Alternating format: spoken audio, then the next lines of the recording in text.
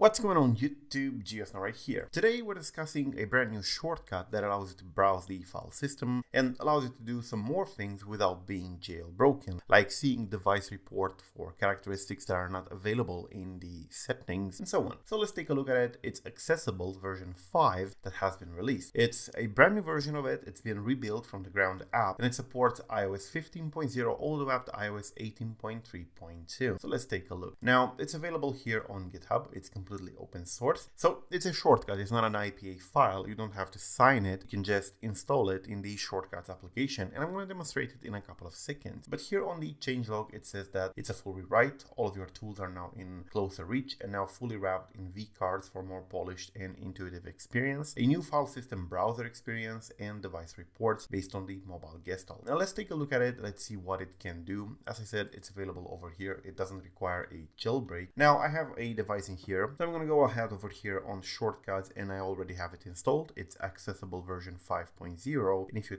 tap on it, it should show something like this. And these are the options available inside of it. Now, as I said, I'm not jailbroken, so all you can see in here is available for you even if you don't have a jailbreak. Now there's the browse file system, which has to be the most important feature. You can also extract the system applications, but you cannot extract the mobile applications, so no user installed stuff. So I'm going to go here to browse file system, and once you tap on something, it takes a while to load, but then it gives you the folders, for example, like applications over here in developer, private system, and stuff like that. And if you tap on one, you get a couple of options like subdirectory, previous directory, export file, open with, and get details. If you tap get details, it gives you file info or file path. You also have the option to open with, and it gives you the option to quick look, text viewer, plist viewer, so if you want to view a property list file, or the default app for that. Essentially is like very light version of Falza if you want, but very light version of Falza jailed more likely. Another option in here is the device report